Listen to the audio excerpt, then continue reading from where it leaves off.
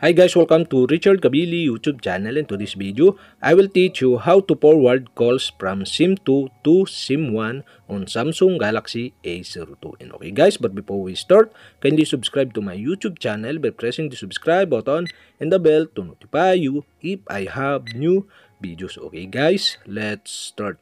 And okay guys, you all have to do is go to setting in your Samsung Galaxy A02 and settings, tap the connections. And connections, okay, tap the SIM card manager. And SIM card manager, tap the more SIM card settings. And more SIM card settings, okay, tap the dual SIM always on. And dual SIM always on, okay, you can see the select SIM card, okay, tap this. And okay guys, here there are options here, and okay guys, you all have to do is tap the only forward calls from SIM 2 to SIM 1. And after you select the only forward calls from SIM 2 to SIM 1, okay, tap the done button below.